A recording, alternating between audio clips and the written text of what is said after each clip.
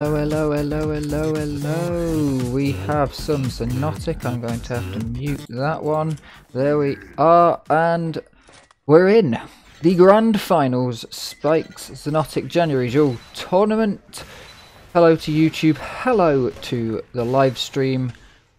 We're on Quark. We've got Cupatru versus RainbowShadow, and this is actually live rather than demos, so we are going to be able to swap between camera angles and see what's going on, and we can see through walls. Oh yeah, we're back commentating live. It's been a damn while, really has, for me. First frag goes to Cupatru. Just missing out on the Mega, but still going to be getting it. Both these players have battled quite a few games to get to this point, and it'll be interesting to see how they stack up against each other. Two players I haven't commentated much of though. Cupatru I've pretty much never seen outside of Clan Arena, and RainbowShadow I don't believe I've commentated pre his major grind to actually become good at this game. But Cupatru taking an early lead, 3-0.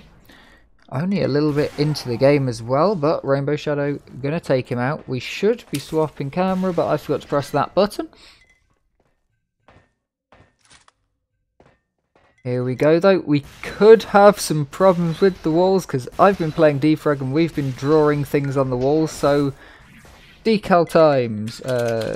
Decal fade time 2. Sorry, time 1. There we go. Sorry about the technical difficulties of me being a plonker and forgetting to turn off weird settings that I have for other game modes. But we're going, and RainbowShadow is going to be picking up the Mega, pushing in heavily onto Cupatru, finds a beautiful bouncing rocket, but doesn't quite catch Cupatru in the air, and Cupatru is going to manage to make the frag. Both players going incredibly low here. Rainbow, of course, not wanting to push in. Cupatru not wanting to make it either, but Rainbow, in one of those rare situations where the high ground is worse, when your opponent's under you in Xonotic, you can shoot through the floors. Both players again going to such low health, but RainbowShadow sticking it out in that Mega room means he is going to get the Mega. He's going to collect a 50 armor, and we might see either of these players start to stack up. It doesn't look like Cupatru wants to give away any frags right now. Trying to just do long range chip damage and kind of keep Rainbow at bay for the moment. But they've got to try and work out how they can get these armors without the opponent managing to get them. Cupatru misses the Mega health, and Rainbow's going to capitalize on that, get the frag and get the Mega health. In a good position now to start racking up some score on the board, but unable to get the movement quite right. It's a very tense situation. We are in the grand finals. Both these players are going to be a little bit nervous, and hopefully they're able to calm the nerves, keep everything together. But these are the best people in the tournament, the grand finals of course, and we'll be seeing some excellent Xonotic, whichever way it goes. We've got a lot of people online on the server. A fair few people watching the live stream. It's good to see Xonotic be viewed by a good few people. Always do like it. Very much why I do this, so that we can share the love. Sharing's caring, unless it's chlamydia.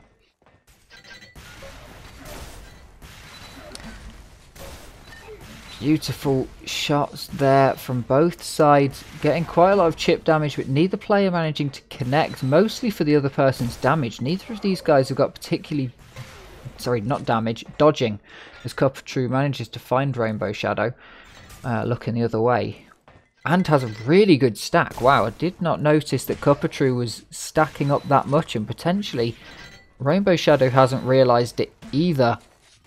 and isn't really gonna know what sort of position Cupatru's in, because if you're going into that, could be very dangerous. Like, you're going into something that someone's got to damage themselves to be able to take the item away from you and deny it from you. You're going up against someone that's pretty damn well heavily stacked, quite frankly. Rainbow somehow dodging that last grenade, but okay, RainbowShadow. Sorry, I have not cast live in a while. Not quite used to the camera change straight after death just yet. And Cupatru going to go down to RainbowShadow, evening it up with 5.5 minutes on the clock. 10-minute games, these. The timer counts up, because that's how most people play. And it's easiest to calculate, you know, it's harder to subtract numbers to work out when the next items are. And so, for me playing, I have it on count up. And for me commentating, when I don't have those numbers to the side of the screen, most of the time, oh god, it's easier to count up when you've got to do the item timing yourself while commentating. Cupatru is in a good position here. Going to be found by Rainbow, but quite low. Should go down here. If he manages to get out, that will be incredible, but that's a beautiful jump up from Rainbow. Seeing that Cupatru was going for the jump, just able to get that angle and see Cupatru looking down, ready to fire the blaster and pop up. Doing it himself much quicker than Cupatru, the reaction time and it happening. Managing to hit the rail in midair and take out Cupatru. I do like this map. It can produce incredibly fast-paced moments like the ones we've just seen, but it can also give you a bit of slow time, a bit of downtime between fights. Rainbow going to pick up Mega Health again, denying Cupatru. And those slow times are beautiful for me, because it means I can explain. Cupatru's on 1 health. Got to be on 1 health. 2, you can see the pixels. But 1 health, you can't. Rainbow's very low. Knows Cupatru knows where he is, if he's around at least, if he's in earshot. Cupatru was coming through, but neither player again having health. It's part of the design of this map, really. Spike, the guy who hosted this tournament, designed this map, built it, beautiful map. Part of the design of it is only having the Mega Health on a very exposed platform and the 2 smaller 50 armors. So you're always kind of at a loss for health, and it's very easy. Like, you see, Rainbow's been picking up a lot of megas recently. So Rainbow has 11 megas, soon to be 12, and only 4 on Cupatru's side. Wow. Okay, I did not realise that the item stats. I think it might only be showing megas when we switch over. Yeah. Okay. Never mind. But yeah, still showing the correct number of megas. Only 4 to 12 on the mega side of things. Mega coming up every 30 seconds. So 16 means every single mega's been taken pretty much. The next one in 6 seconds. Wow, we've been on the megas pretty much like on bang, bang, bang, bang, bang all the way through this map. Like commentating like this. All the new features been added since I last commentated live, being able to use these little things. They come up, but RainbowShadow's got a lot of stack compared to Cupatru. Definitely not anymore after a couple of, I think that was a direct grenade hit for 50 damage and then into the lava a little bit. Big damage there though. Both players going to low, neither wanting to take the fight, but both pretty much wanting to go to the same area next. So they are going to find each other. Cupatru's going to make the frag, pick up the mega. Doesn't have much time left, but is going to find another frag. Needs 4. 40 seconds, needs 4 frags. It's very unlikely, but it could happen. We could be going into overtime. It's definitely not going to be a win. RainbowShadow's just running away as fast as he can, just trying to move, knowing that if they cross paths, that's more time wasted for Cupatru. Cupatru doesn't have time to pick up the armors here. RainbowShadow has time to just wait in the corners. There's a frag, 20 seconds left. I'm sure RainbowShadow is just going to be waiting out the spawn delay. Going to be hiding in the corners, trying not to make much noise. You can see when Cupatru hears just a tiny little thing.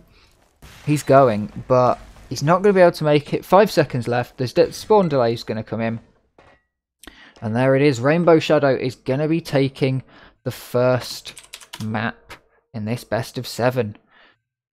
Thank you for watching. I'll see you in the next one if you're on YouTube. And if you're in the live stream, we'll continue hanging out. We'll get the next one going on Zoylent.